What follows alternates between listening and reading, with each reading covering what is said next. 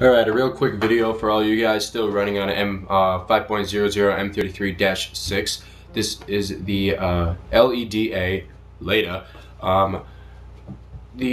it's basically a 1.50 kernel plugin for your custom firmware. So I'm just going to show you how to install it real quick. It's real simple, real easy. So yeah, I'm going to do this with a PSP fat model because this is the only fucking one that I have M33 on right now, and I don't feel like using the Hellcat recovery flasher to flash all the way down to 5.00M33-6 because one, it takes too much time, and two, I already have one on it and I don't feel like doing it to my PSP Slim because it's my baby. So anyways, let's get to it, and that's about it. So yeah, here we go with the 1.50 kernel called LEDA for 5.00M33-6. Here we go.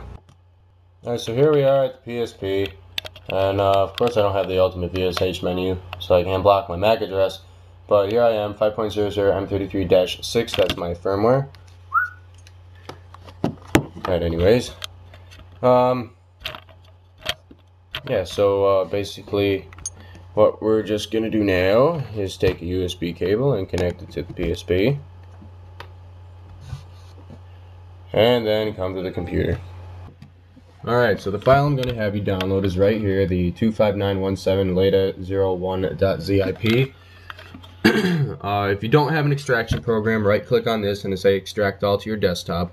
If you do, just double click on it. I recommend using WinRAR because it's just like really easy. Yeah, so just open that up, minimize that out the way.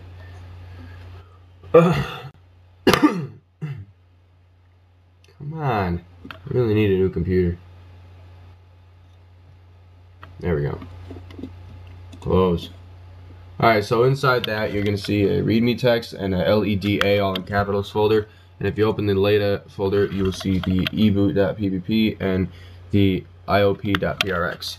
So go back, and just so you see the LEDA or the LEDA all caps folder. Open up my computer.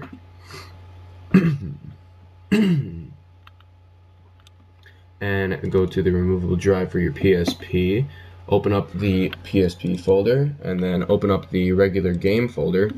And simply all you're going to do right now is take the LEDA folder from the extraction program of the extracted files and drag and drop that into the PSP game folder. Alright. Now, you can exit that and minimize that and come back to the PSP. Alright, back at the PSP, we're going to exit USB mode here and scroll over to the game. And you will see the LEDA Legacy Software Loader. Alright, anyways, so start that up.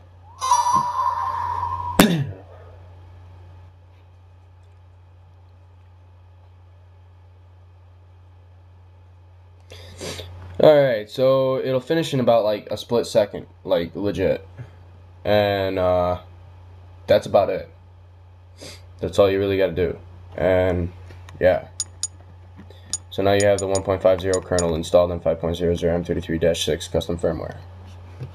So yeah, that's how you install the 5.00M33-6 1.50 kernel called LEDA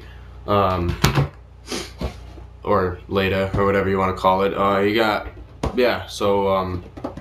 It's about it. Really simple. Takes about a second. You got any questions, leave me a comment on this video, send me a message. If you have any recommendations for any other videos that you would like to see on my channel, just leave me a comment on my channel page right there. Subscribe to my channel to stay up to date with my videos and such forth. And yeah, other than that, I will have the link to this file underneath more information on this video. And that's about it. So I hope you guys that are still on M33 and using the Yabusa or whatever the fuck they're called, I forgot the name of them because I don't use them anymore, the converters for your games for 6.00, 6.10, and 6.20 firmwares. But yeah, so take it easy guys, hope this helps you. Talk to you later.